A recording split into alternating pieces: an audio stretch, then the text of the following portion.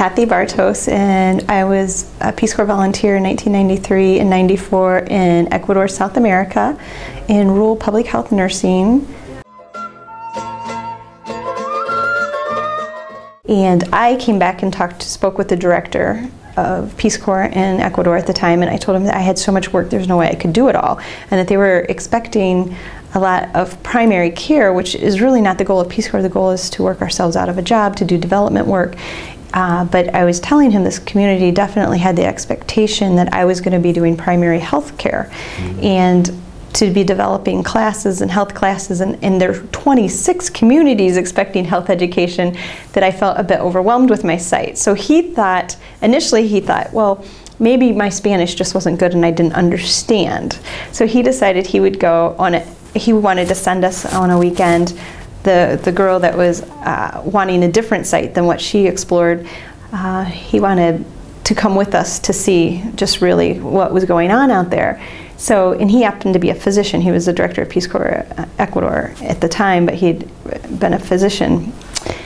And so he traveled with us, and indeed, again, as soon as on the bus ride, the second bus ride, we start hearing about all the needs of the community. And again, when we arrive on the shore, there's a number of patients lined up waiting for primary care. Again, we didn't have any supplies. We had very limited supplies. And he heard about the 26 communities and all the needs. Fortunately, there was a man holding a child, about a 6-year-old child, little girl, who was unconscious.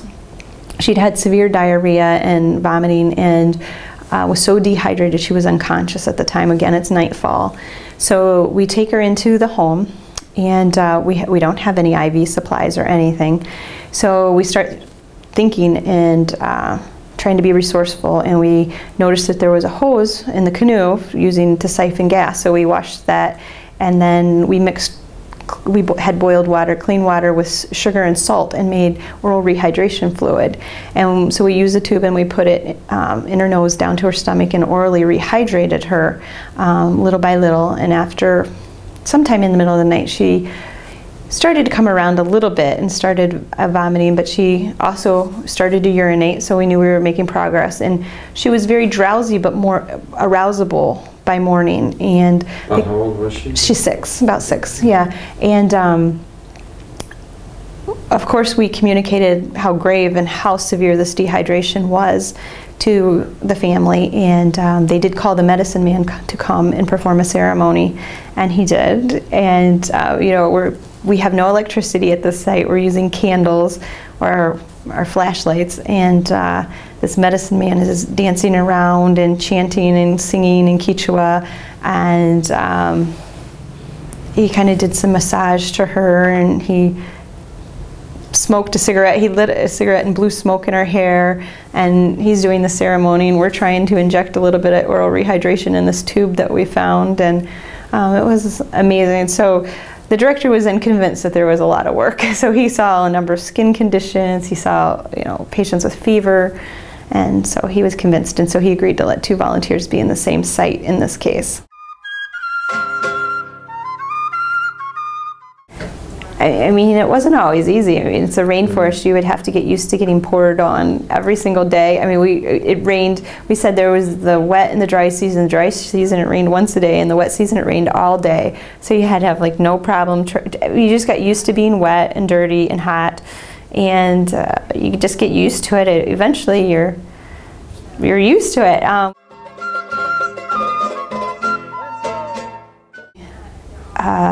Interesting site being that remote, and so in the Peace Corps office we posted, other volunteers from our group would want to come visit us, and you know, and they had some time off, and we posted in there, you know, it's okay to visit us, there's no way to give us any warning that you're coming, but please bring all the food with you, because there is not a store out here, and we are in for a full month, and you can't eat all of our food. Well, would that be an issue that some people just wouldn't get it and expect you to feed them? Often, because they were so used to their sites where maybe there was a store a few blocks down or even, you know, a short walking distance, that they didn't get it. And it was unbelievable that some understood and actually brought extras or brought us something. You know, peanut butter was like a big treat to us because it was only available in the capital. You couldn't, they didn't even know what it was in our province. And so, but some showed up and they just said, really? No, there's got to be some place to walk to.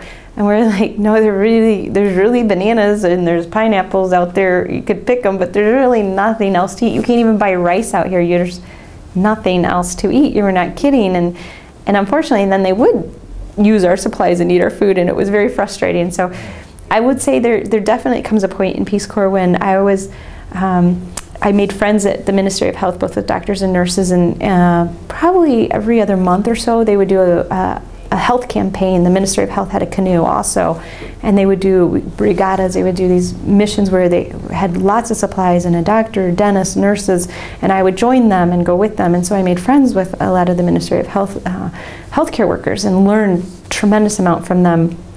And it became a point when I was way more excited to see my Ecuadorian friends coming to visit than the other Peace Corps volunteers, because often they didn't have food and they were going to drain my supplies. And I actually have somewhat of culture shock in our, you know, I'd say, well, we bathe in the river at night, we don't have a shower, we really don't have electricity.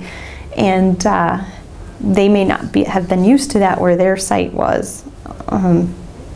So visits would shorten? Yeah, they would leave early. and to get out, then the way you would get out of our site would be you'd stand on the riverbank and you try to wave down a canoe or flash a flashlight at a canoe, and they pull up, and then they charge you a fare like a taxi and they take you out. But sometimes you're riding with a couple pigs or some chickens, or it's pouring rain. So getting out, it can be kind of challenging. And then if it started raining, most of the people would take their clothes off and just be in their underwear and keep their clothes dry in the backpack. So that would also be kind of shocking for, you know, people that weren't used to that, seeing that every day, that they're riding in a canoe in the rain with a bunch of people in their underwear. So, but you want to keep your clothes dry, you know.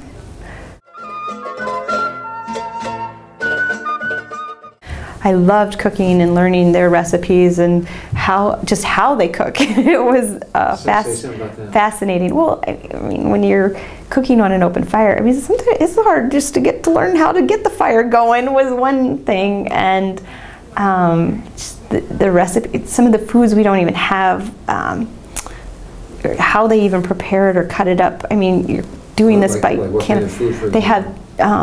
Chonta de palma, it's a palm tree, and the core of it is delicious, and you heat it up and you serve it with rice, and it's delicious and it's nutritious, and it kind of looks like scrambled eggs next to rice, but has a different flavor. I mean, it looks like scrambled eggs, and so like to even know about that, I would have never known if I hadn't been cooking with them. And then it's really easily available, so if we were out of food, we could always go to nature and get some of that. And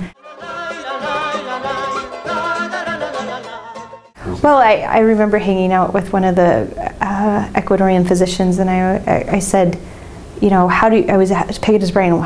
Well, you know, do people survive malaria? Of course they do, but what about yellow fever? And how do you recognize this and how do you recognize that? And I said, well, what do you do if somebody codes? Like, I was more thinking in my intensive care mentality of having just left the University of Michigan mentality from the ICU, now in the rainforest. And he goes, oh, codes are super easy.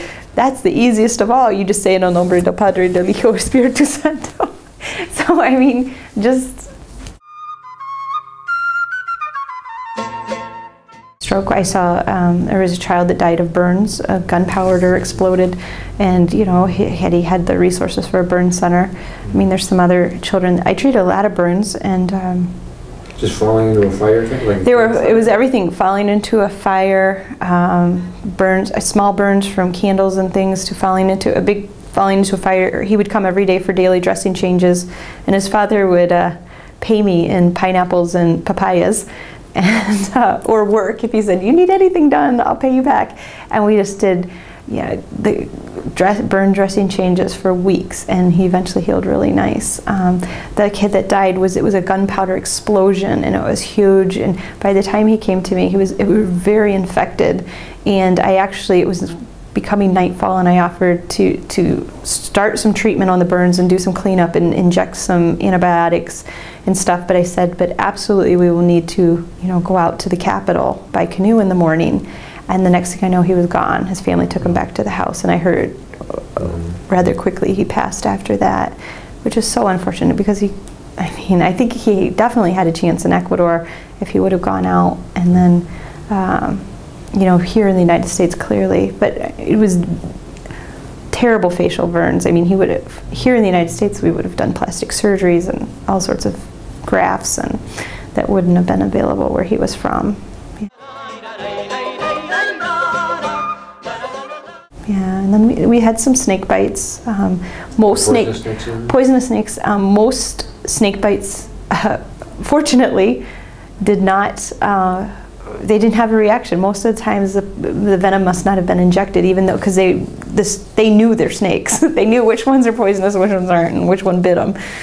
And a lot of times they don't wear shoes, and when the problem is it's a catch-22. When you wear the boots, you have terrible fungal infections, and when you don't wear the boots, a snake could bite you if you're walking in the grass. Or it was usually walking on the ground, foot bites, or then when they were cutting the tall grass with machetes, the hand bites is where I saw the snake bites. But most fortunately did not have a terrible reaction. The one gentleman that had a horrible reaction came to me in the middle of he came around midnight. He was a community leader about 3-4 communities away, did not speak any Spanish, and was extremely excited, really wound up.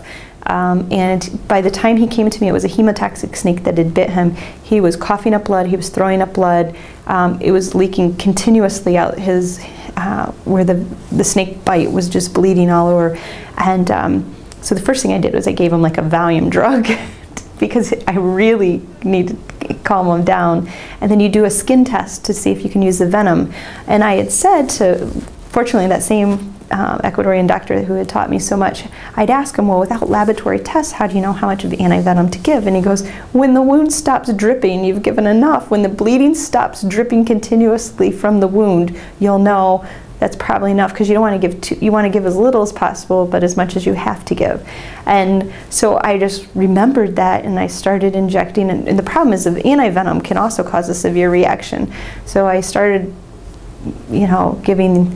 injecting him with the anti-venom, and fortunately he didn't have a reaction, and I want to say around 6 vials into it, the wound stopped dripping continuously, or it was like a constant flow initially, and he stopped coughing up blood. He was urinating blood, he was coughing up blood, he was throwing up blood. And so all of that ceased, and he ended up being okay. I was also worried. The extremity was so swollen that you worry about compartment syndrome and all that, but the extremity was salvaged, and he ended up being okay weeks to come later. Yeah.